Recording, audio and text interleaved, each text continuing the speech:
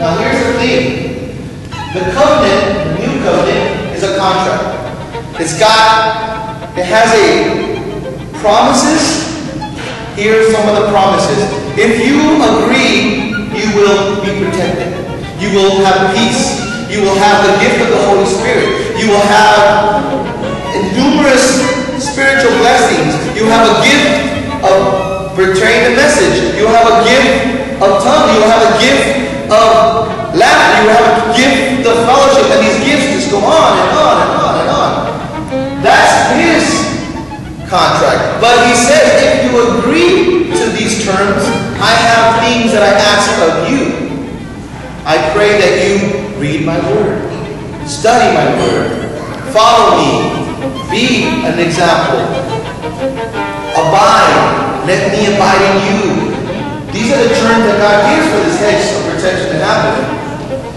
Now, it says here in the book of Isaiah 5:5, now I will tell you that I am going to do to my vineyard. I will take away its hedge, and it will be destroyed. I will break down its wall, and it will be trampled. Now that means that if we come into the agreement, sometimes we allow sin into our lives. Whatever the sin may be, once we allow sin in our lives, the enemy can have a crack in our hedge and will attack us if we are not abiding by the legal contract that is called the new covenant. So when we put our guard down, the hedge comes down, the enemy comes in and attacks. We don't want that to happen, so I'm going to erase that. I don't want to use wisdom flows.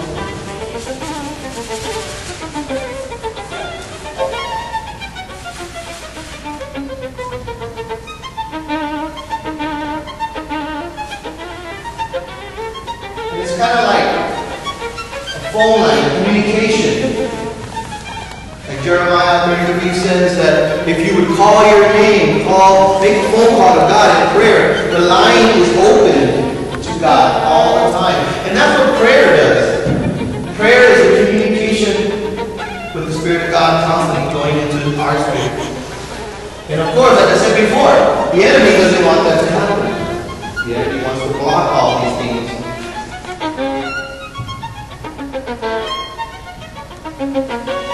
And the blood of Christ continues to protect us.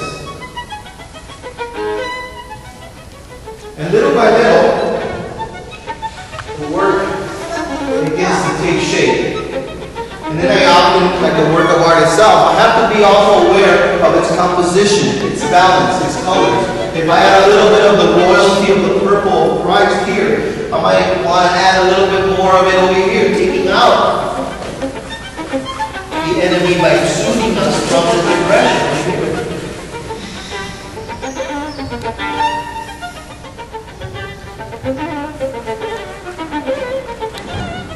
It's flowing. Okay, I'm going to read a little bit from here that I wrote here for myself. It says Christians have a relationship with God, and that relationship is the basis for the new covenant. God gives us commands to make some of these promises. The promises have already begun to fulfill. The Holy Spirit, so let's add the Holy Spirit in there. I'm going to make the Holy Spirit white. Here comes the Holy Spirit next to, this is the Word of God. And then the Holy Spirit comes in and fills us up here too. And crosses in the wisdom, and crosses out. What I do too is I add the little things. These are all the big things. I also add little things. And the little things are my little, what I call little elements. These are my elements. They're little, they're like little, because God is also interested in the little things in our life. Not just the big things, but the little things too. He knows that the enemy comes in slowly and tries to put bad seeds coming this way. And in the same way, we have little things happening in our body. Little changes that we're not used to. They're they're happening. And God knows them. He's aware of them. And that goes. And I change colors too. I'm making black and white. And then these are also my elements. Because God also has little subtle things too about his personality. I think sometimes the more I do this, the more I realize that God is so infinite. And sometimes I'll try to put God in a small version like a man. So he's far bigger than a man. He's got all these things. And sometimes his paintings are not even big enough to really show some of the attributes of what I want to portray. I do not want the deal. I step out of that deal, God. I don't want it. I'm cool. I'm smart. I got it all in control. I'm better. I have a PhD. I have a master's. I don't need that. Whatever it is that people deny the plan of God, they say no to his contract, and God says, fine. Then these things happen. Once you say yes to God, this thing comes up. The hedge of protection. This thing starts happening. You're communicating with God. The Holy Spirit starts flowing within you. You start moving. These things, the attacks are starting to push out. No longer attacking you. And before you know it, you're being used by God. So if in faith, it does an altar power, you accept you don't accept God, it's very easy, it's as simple as a prayer. So I'm going to go ahead and just bow our heads and we'll make a prayer. And if you have not said yes to this contract, but you want to say it, it's very easy. Because this contract is not a paper contract where you physically sign.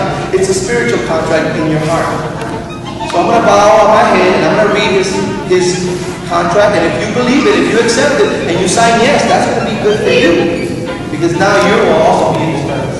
So I'm going to bow down. Dear Heavenly Father,